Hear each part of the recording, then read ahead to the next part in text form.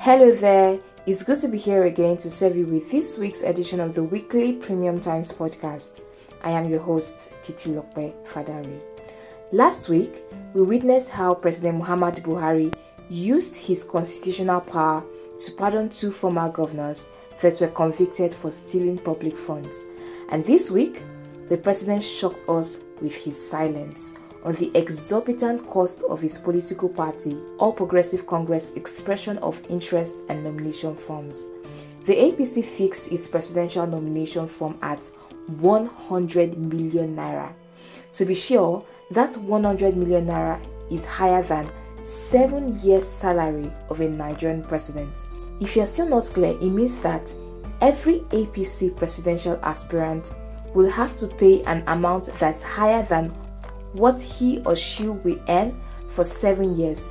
That is if they become the Nigerian president. No be juju be that. And this is happening under President Buhari. Remember in 2014 when Buhari said he had to borrow money to purchase the APC's nomination form because the then 27 million naira was too exorbitant. But this time around, the president has not said anything. Anyway, we hope he has paid back the loan by now.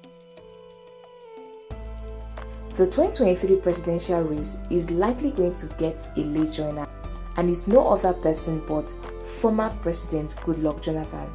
Hundreds of people in Abuja marched on Friday to beg Mr. Jonathan to contest for the 2023 presidential elections. Mr. Jonathan says he is yet to decide whether or not to join the race. Instead, he asked the teeming youths to watch out as the political process is ongoing. Earlier in the week, the posters of Mr. Jonathan were all over the APC secretariat in Abuja. It remains to be seen if the former president will join in the ruling party.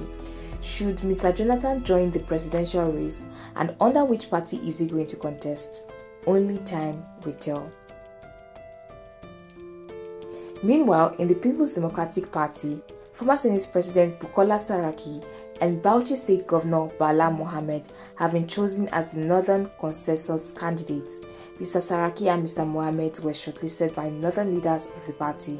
The Sokoto State Governor Aminu Tambuwa rejected that arrangement, and he said he has submitted his presidential nomination forms and is now prepared for a primary election.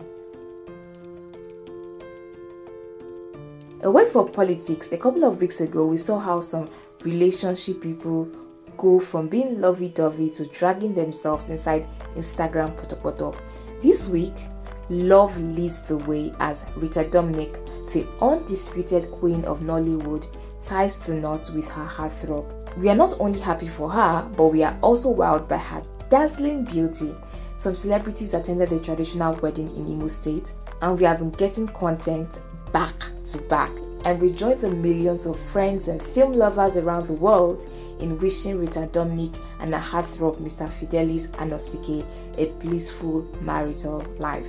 As usual, this edition was written by Kabir Yusuf and Goodluck Jonathan. See you next week, and do not forget, if you like this podcast, please share and favorize, and also visit www.premiumtimesng.com to catch the latest edition of this podcast series.